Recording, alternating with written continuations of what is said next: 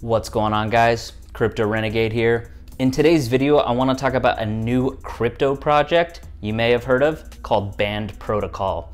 I will try to explain as much of this project in the easiest way possible for those of you who don't know what I'm talking about quite yet. Band Protocol has been around for a few years, but only recently released its revised mainnet. Over the last few months, the project has partnered with dozens of notable cryptocurrency projects, including Icon and Elrond, and has seen its native Band token make a cut for listing on multiple reputable exchanges such as Coinbase and even Wabi. Great, you might be saying, but what is so special about Band Protocol? You're gonna kick me out of the band, huh? You're gonna fire me? Well, this is my band. I brought us together. Well, Band Protocol seeks to solve crypto oracle's problem by creating a platform that sources reliable real-world data in a decentralized manner and feeds it to dApps and smart contracts on crypto blockchains. Band's 10x price pump is not unwarranted hype, and it might be just the beginning here. So what should we expect from this? We're about to find out together in this video. But before I jump into the content, I just updated my new free ebook on the 7 best ways to secure your crypto, which is recently updated. It's 100% free. If you care about crypto security, check it out in the description. It'll also be pinned in the comments. All right, let's get started.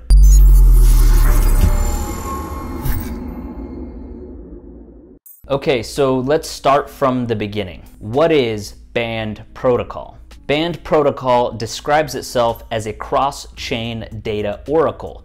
This might not tell you much if you're unfamiliar with the terminology. In cryptocurrency, a data oracle— So is this the same oracle that made the prophecy? —is a program that can aggregate and connect APIs and real-world data to decentralized applications and smart contracts on various blockchains. This data can include things such as weather, stock price, crypto prices, and even flight logs. As you might have guessed, cross-chain means that Band Protocol is able to do this for multiple blockchains, not just Ethereum, something which is currently lacking and is a major selling point for this particular project. The Band Protocol blockchain is known as the BandChain, and its native Band token is used for staking by validators and delegators to incentivize accurate and up-to-date data feeds. As mentioned previously, Band Protocol's BandChain is built using the Cosmos SDK. In addition to being blockchain agnostic, Band Protocol's oracle is fast, cheap, and easy to implement on virtually any blockchain. So how exactly does Band Protocol work? Luckily for you, how Band Protocol works now is much easier to understand compared to how it worked before. The Ethereum version of Band Protocol involved multiple data-based communities, each with their own unique tokens, which were backed by the Band token and fluctuated in value based on the demand for the data within that community. The current version of BandChain is a much simpler delegated proof of stake, or DPoS, mechanism for sourcing reliable data.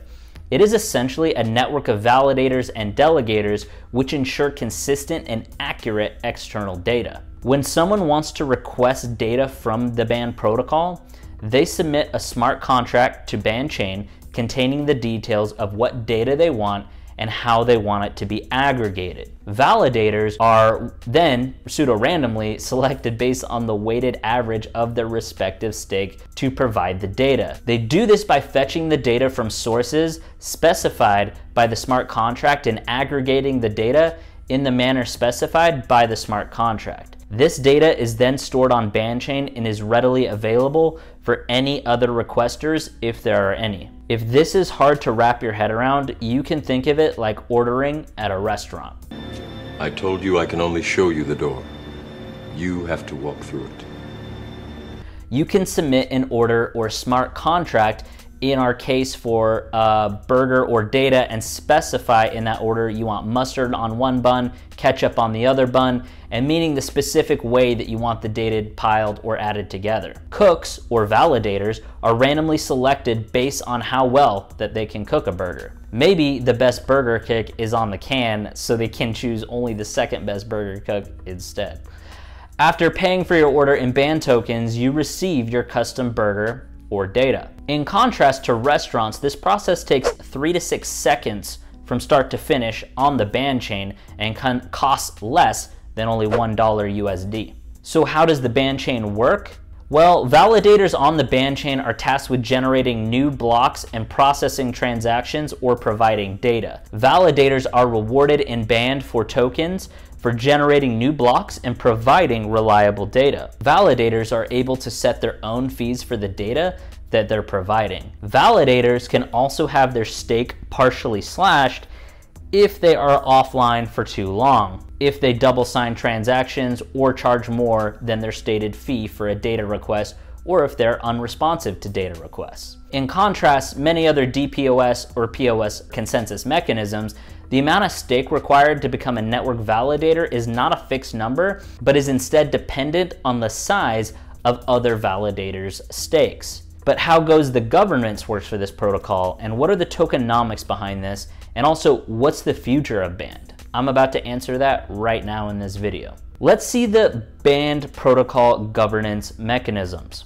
Both validators and delegators can vote for or against proposed changes to the protocol, wherein one vote is equal to one Band token. Delegators do not have to vote in order to the same number as the validators that they are actually staking on. In fact, the votes from delegators override the votes cast by the validators to counterbalance the protocol's governance. If a delegator does not cast his or her vote, their would-be votes are automatically cast in the same manner as the validator's votes. There's one last thing to note about how Band protocol works. Then why are you smiling?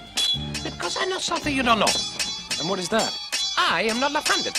Call it clever or cruel, but the new version of Band protocol is designed to introduce a variable inflation rate to the Band token supply.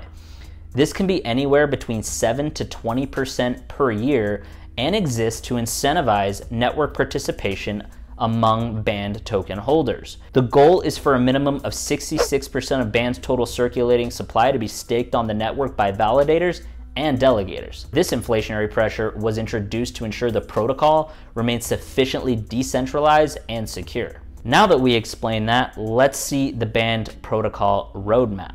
So, for this particular vision or roadmap, which is very similar to Chainlink, Band protocol's revised long-term vision is to be oracle of other blockchains both inside and outside of crypto.